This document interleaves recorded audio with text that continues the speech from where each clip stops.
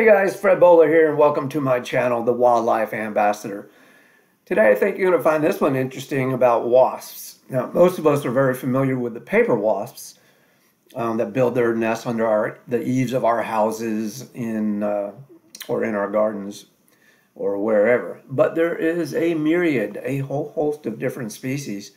Not just the paper wasp, but there are mud wasps. As a lot of you know about the mud daubers. But there are also the mason wasps and the potter's wasps that are pretty interesting solitary wasps, as well as the wasps that build their nest in the ground, such as sand wasps, digger wasps, cicada killers. And these are also solitary wasps, extremely beneficial.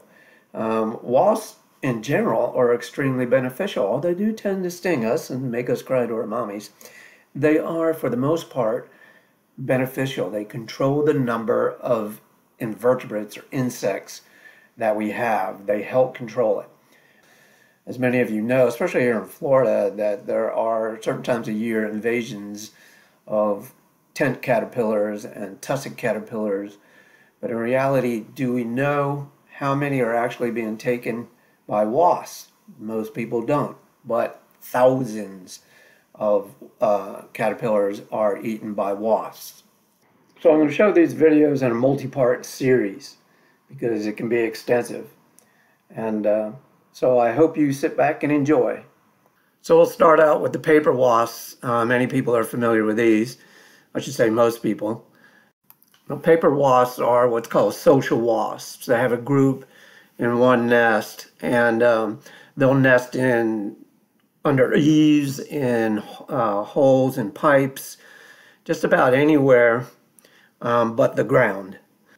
They build their nest by chewing wood, dried wood, rotten wood, and then chewing it up or masticating it with water. They'll drink water sometimes before, sometimes after they gather the wood, and they'll spit into it and mush it up kind of like paper mache, and then form the nest. And they can reuse this nest for more than one season, and that just saves time of having to build a whole new one. And some of these nests you may see get pretty large. Here's the process of scraping wood in progress. This yellow jacket is scraping the surface, and all the paper wasps do the same thing. And these light spots you can see on the wood is where other wasps or the yellow jacket has already scraped it off to gather that bolus of wood. Now, yellow jackets are the exception to the rule with paper wasps. Where paper wasps make their nest above ground, yellow jackets do both. They'll nest both above ground and underground. And these underground nests for yellow jackets can get gigantic with thousands of individuals inhabiting that nest. And you might have heard of reports of people stepping on them or coming somehow disturbing the yellow jacket's nest, and they can be extremely defensive. And many deaths have been caused by yellow jacket stings because they'll just sting in such large quantities the human body cannot process that venom, and usually what happens is the proteins block the kidneys and the patient dies. And then we have everybody's favorite, the hornet. And the hornets are large paper wasps that build really intricate and cool nests, I think so.